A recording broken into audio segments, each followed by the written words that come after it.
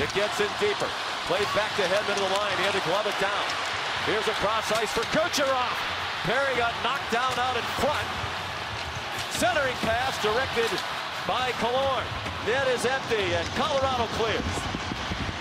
And they'll get some fresh troops out there. Under a minute and a half to go. Perry stopped by Nichushkin as he tried to get to the puck first. It is wristed around the glass. Is it going to get there? Yes, just barely for an icing call. Okay, the Tampa bench is going wild here because they think there's too many men on the ice again. Gabe Landeskog has lost his skate blade, and so he can't get off the ice. McKinnon is dragging him off the ice. Landeskog's going to lose the blade here. There's the block. You see the blade leave. Now he can't get up. This play continues on. And Landeskog is going to get his way over towards the bench.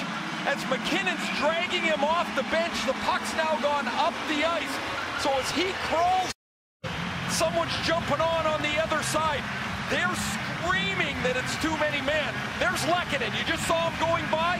He's the player that took Landeskog.